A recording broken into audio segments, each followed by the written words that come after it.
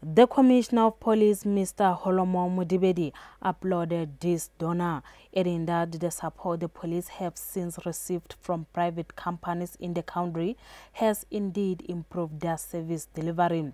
He says the offices will help reduce crime as they will be put in Maputo, Mahalsuk and Mafeteng, which are some of the places commonly known for high rate of crime.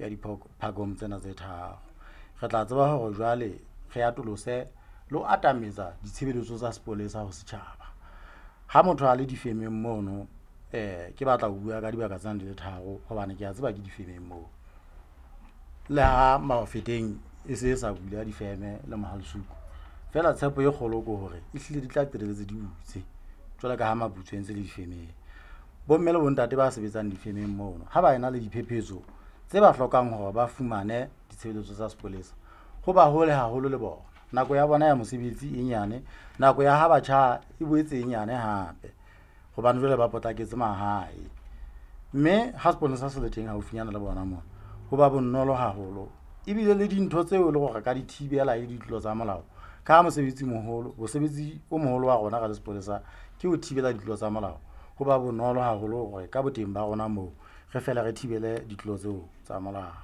Donor says they saw a need to extend a helping hand to Lesotho Mounted Police Service as a way of plowing back to the society.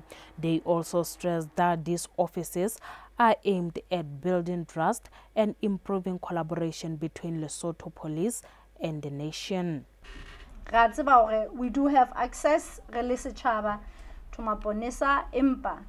Hona le nako e leng hore ha o hlaba mokgosi ha o bonolo go ka fihlella mo ntlo ya sepolesa e leng hona teng. These park homes are going to serve purpose e jwalo. E tlo ba ho thusa maponesa to serve in the communities, to amplify security and much needed police presence in those communities.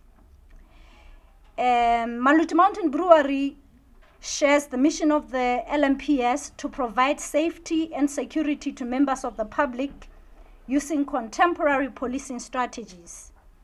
So the park homes will enable the police to be closer to the communities in order to promote public trust and confidence and help improve increased security where it's needed the most. These mobile services are said to have cost about 500,000 malodi. I am Mathabo Ramatlanyane reporting for LTV News, Maseru.